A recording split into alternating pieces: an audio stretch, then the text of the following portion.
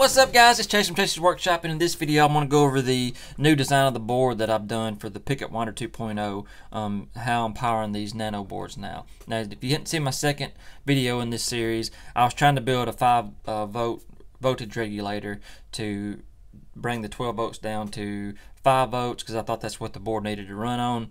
And according to one of my subscribers, he said you don't have to do that. You can just basically plug the 12 volts straight into the board and it'll work fine. He was right. It works great. It's a lot easier and it's a lot more simplified than what I was trying to do before. I'm sorry if I confused anybody on that. That was a mistake on my part. I didn't know any better.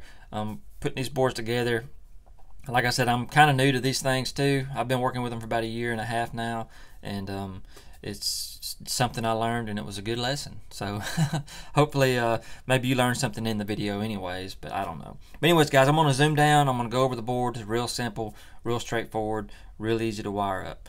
Guys, if you have any questions or comments, leave them below. If you like the video, give me a like, and if you like it, please subscribe. Thanks for watching, guys. Alright, guys, so this is really simple. I'm just going to go through it, walk you through it right quick and show you how easy this is to do this way instead of me trying, like I was trying to overcomplicate it in the other video. Basically, I've got, this is coming, these two wires right here is coming directly from my power supply. I am going to put a fuse here. I've ordered some, but I haven't gotten them yet. But I want to put a 1 amp fuse between this wire and this terminal right here. So basically, it'll come in, go through the fuse, and then come in right here.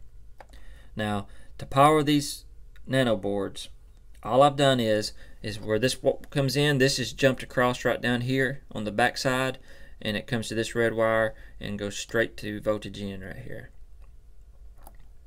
And then I've taken another wire and soldered them together underneath here and jumped it across here to this voltage in on this board. So 12 volts is basically coming in and going directly to both boards right here.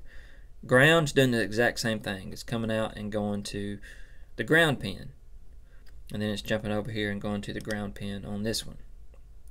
Now just make sure you're not hooking into the 5 volts on these.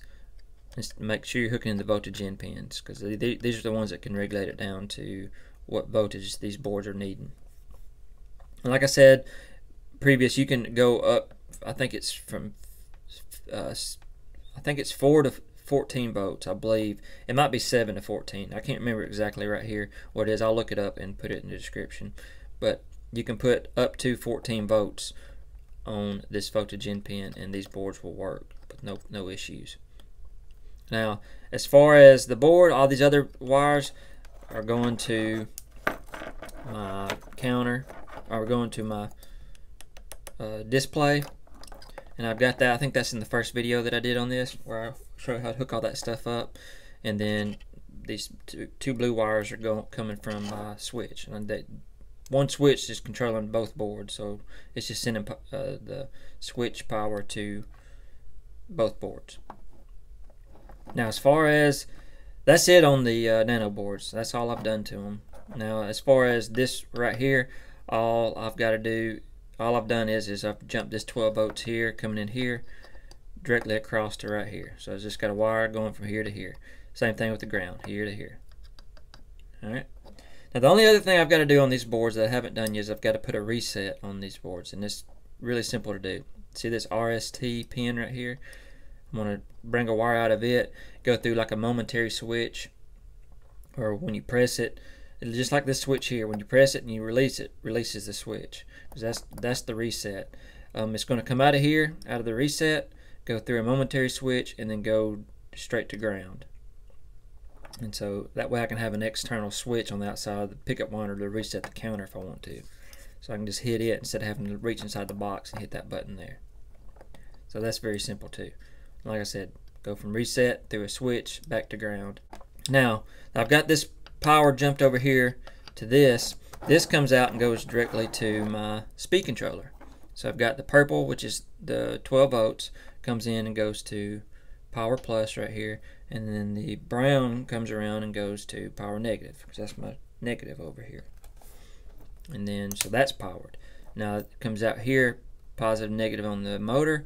Doesn't matter on the switch. You can switch these however you want to, because this is a polarity switch. You can reverse it or however you want to do it. and then it comes out of this switch and goes directly to my motor. Now these other wires right here go to the potentiometer that come with the board. So it's just wired just like that. And that's basically it. If you have any questions about any of this stuff or any comments, please let me know. Send me an email or write them in the comments down below. Guys, if you enjoyed the video, give me a like. If you like it, please subscribe. Thanks for watching, guys.